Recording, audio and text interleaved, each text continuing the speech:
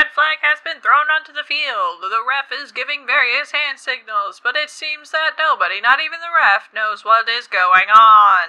Hello, friendly friends, and welcome to another episode of Gale Reacts to Miraculous Season 4. Today's episode is Penalteam, but, you know, I'm not going to be vague about it. This is the first part, the last episode before the finale, and the finale is all going to be in one episode because I don't really feel like it makes much sense for me to record a whole episode of me reacting to each section of it, so I'm really looking forward to that. But that's the next episode, and we first got to get through Penalteam, which seems to be the Sports Day episode, which I'm really looking forward to, she said sarcastically because Gale just really does not like sports. So Penalteam is described as when one of Shadowmoth's favorite victims is akumatized into Penalteam, a fearsome team of supervillains, Ladybug calls on her own superheroes to face her. May the best team win. So yeah, I think it's going to be a generic Sports Day episode. You got your team of supervillains, which are all going to be copies of previous villains that they took, and your team of superheroes, which are going to probably be, I'm guessing Kim's gonna be in there because he's like a big sports dude, so we're gonna see King Monkey back for like the first time in a like real way since his episode. Maybe we'll get Tigress, Purple Tigress, and we'll get the Pigella, Pig Miraculous. I'm not too certain about those two, but we'll see. Just an assortment of heroes that will face off in some sort of sports day, you know, cliche. Oh, they have to play football, is what I'm guessing. Soccer, football, just to clarify. But overall, I don't think this one's going to have much impact as a standalone episode. I think it's just gonna be the crew going out and playing some sports, and I'm so looking forward to it in lieu of the finale, which comes next. I totally am not just going to mind-numbingly stare at it as I wait for it to be over so I can give my lackluster thoughts so that I can skip to the finale and finally get to see whether or not this ends in an enjoyably fun or an enjoyably frustrating way. So yeah, let's just jump into Penalteam. Let's go!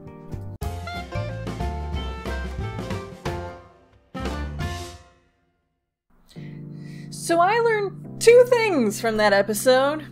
One, Cat Noir and I have a lot in common. And like, I feel him. I feel the lack of knowledge on anything sports balls. Two, the writers have absolutely no idea what to do with this show anymore. Clearly they've just given up.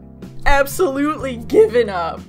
So I came in thinking this would be just a boring episode where they bring back the people into like, oh hey, here's all the heroes we have, and let's just like have them team up together in something where they all can be part of the group and whatever, and then, you know, face a bunch of returning villains. That was not what this was at all.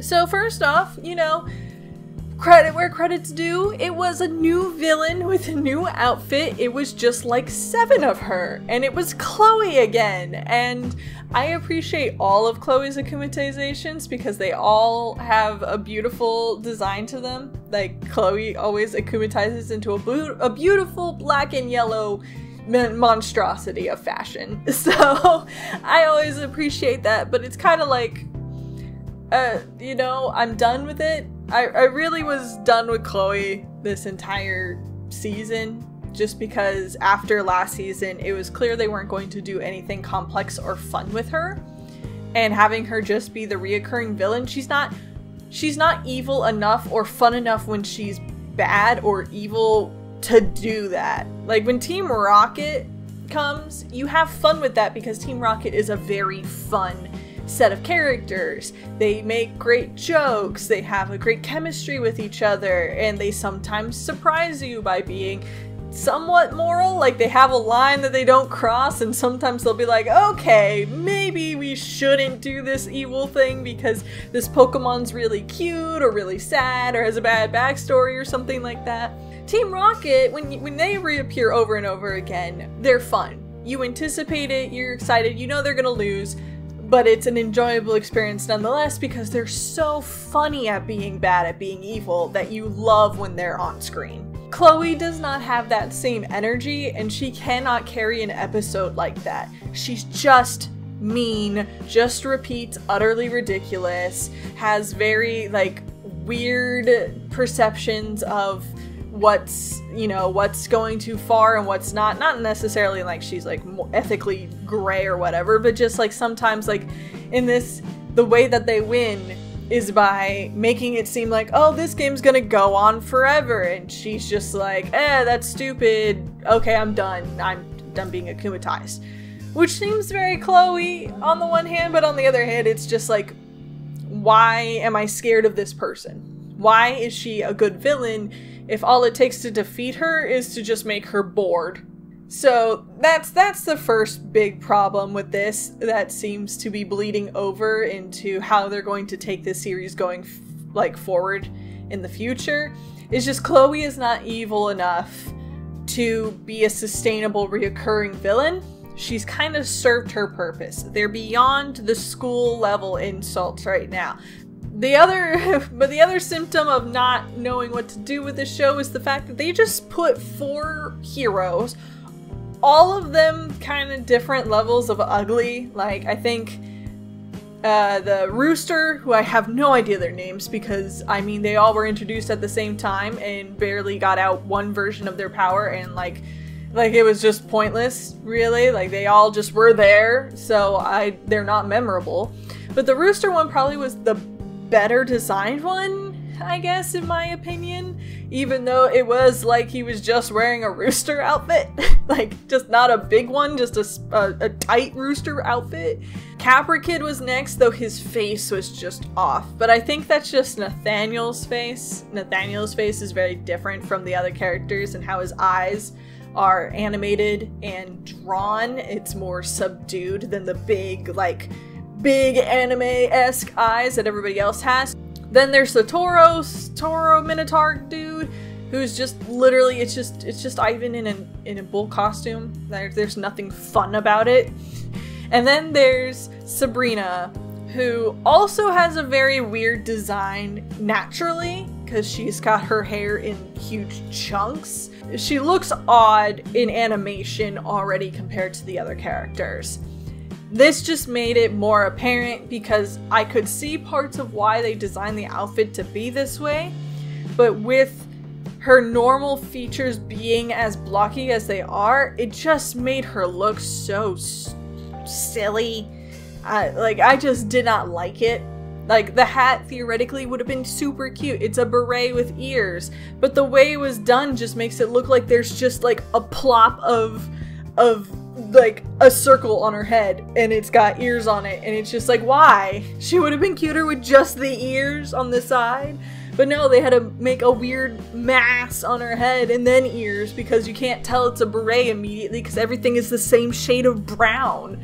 So yeah, I did not like most, if any, of their outfits, and their Miraculouses themselves are so stupid. Like, okay, Capra Kid, literally just 2 horn clips right here. Oh no, how will anyone, like, I am so hiding my identity right now with these horns straight on my forehead. No one will ever know that I'm the Capra Kid.